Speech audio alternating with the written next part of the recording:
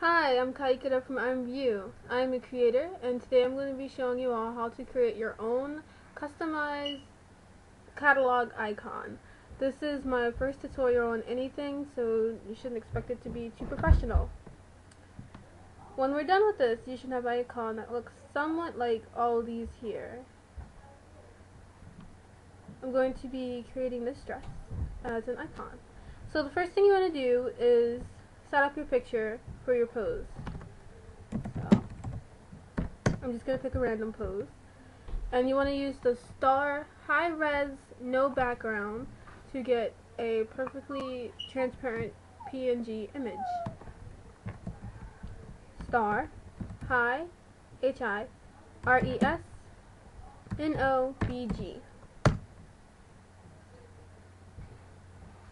Now this takes a picture, and your avatar will confirm it by nodding.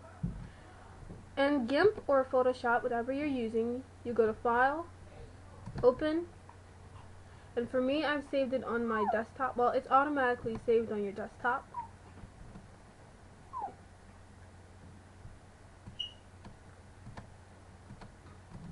You want to find your image. I have a lot of images. There it is. This is where you really begin to make your icon. So, I've only used one image. You can use as many as you need to take as many pictures as you want as the full dress. I recommend taking 2 pictures of the front, 1 of the back. This shows off the whole image for your icon.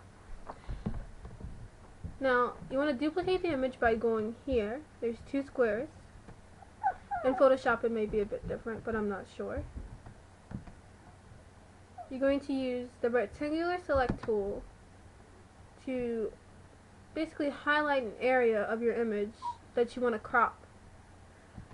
I usually like to get in an image of the face and the shoulders of the item I'm wearing.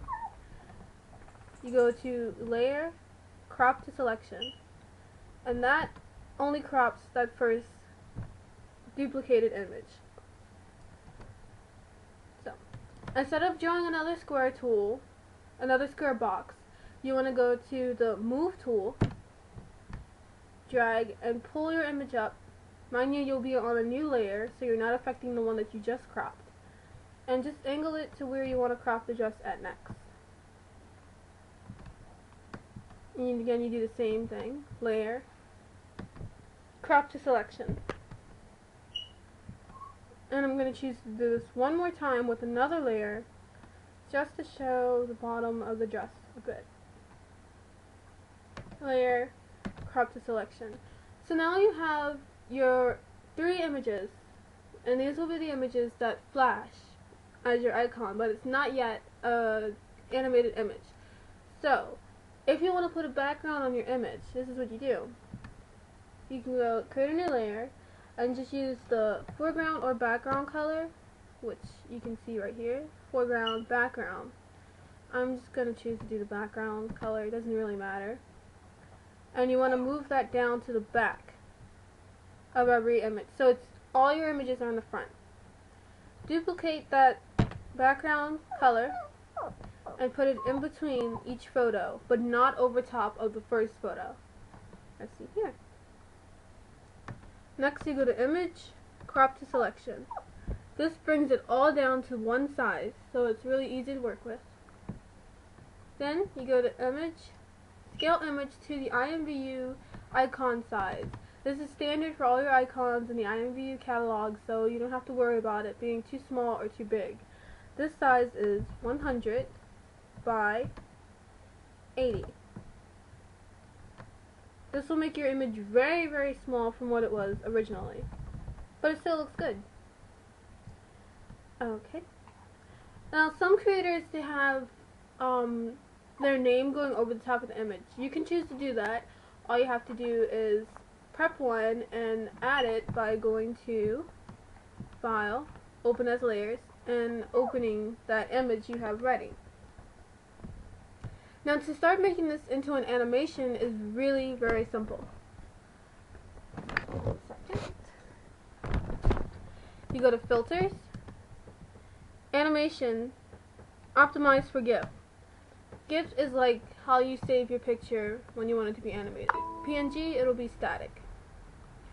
So now you can see that over here your layers box has changed and you now have these numbers in it. 100 is really fast, your image will flash by, and I'll actually show you that. You go to Animation, Playback,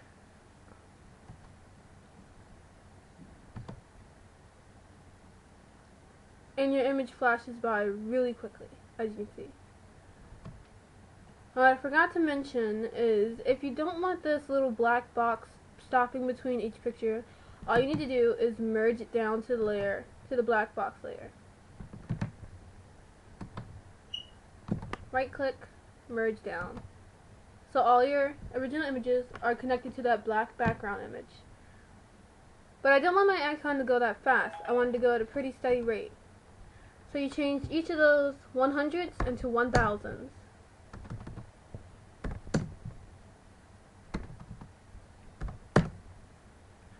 And now we're going to play it back. This should be your result. And now you have your icon image. All you have to do is go to File, Save As. Save it as whatever you want to call it, blah blah blah, dot GIF. GIF. GIF. That way when you save it, it'll play back, and when you go to save it actually, be sure that you select Save as Animation. I'm not sure if they also give you that option in Photoshop, but in GIMP they will. So be sure not to merge the visible layers, but instead to save as an animation. Everything else is just default settings. And yes, that's how you make your own animated icon image.